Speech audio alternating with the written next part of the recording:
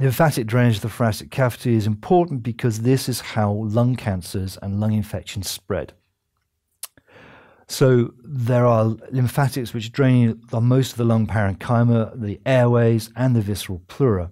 The drainage pattern is essentially similar to the pulmonary venous drainage pattern, that they go up through the circulation to the hilar, where there are hilar lymph nodes.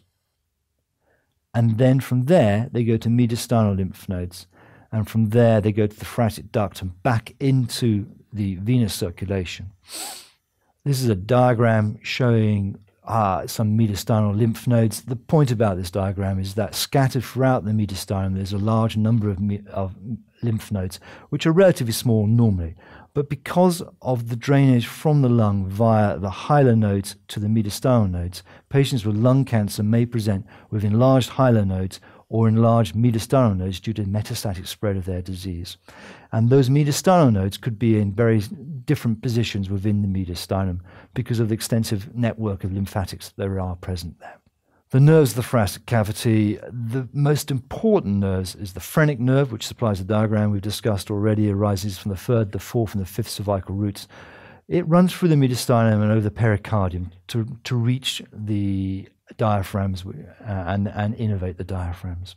The intercostal nerves we've also described already. They arise from the thoracic nerve roots and they run under each rib, and they provide pain sensation to the pleura and to the overlying chest tissue. There's also a vagus and sympathetic nervous system to the bronchial walls, and that's important because that generates the smooth muscle action that can cause bronchoconstriction.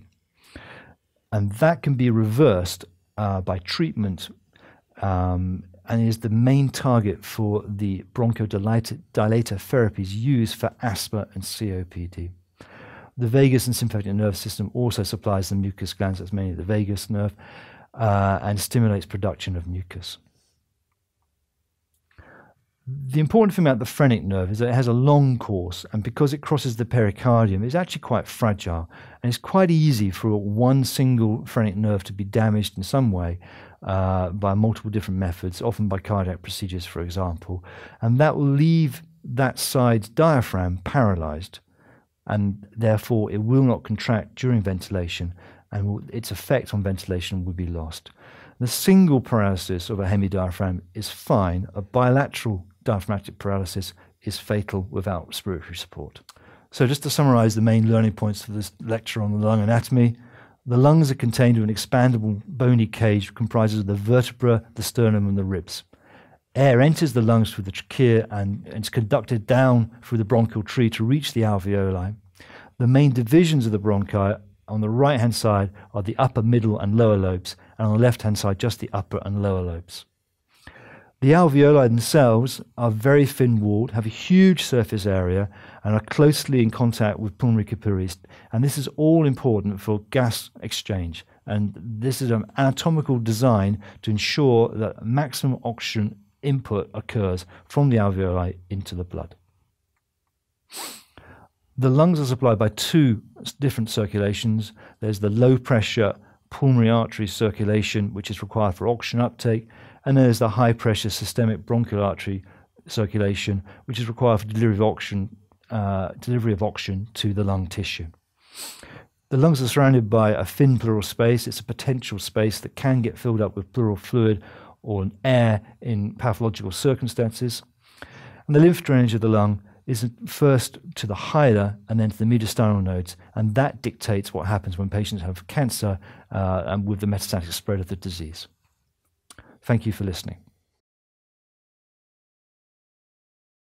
You just completed your first video of the world's best medical exam preparation. Lecturio brings the knowledge of worldwide leading medical experts and teaching award winners to your PC, tablet, or smartphone. Prepare yourself and check your progress with thousands of quiz questions, customized to USMLE standards. And the very best, you can get in touch with our medical experts personally. Visit Lecturio.com now and continue with the most inspiring medical education around the globe, anytime, anywhere.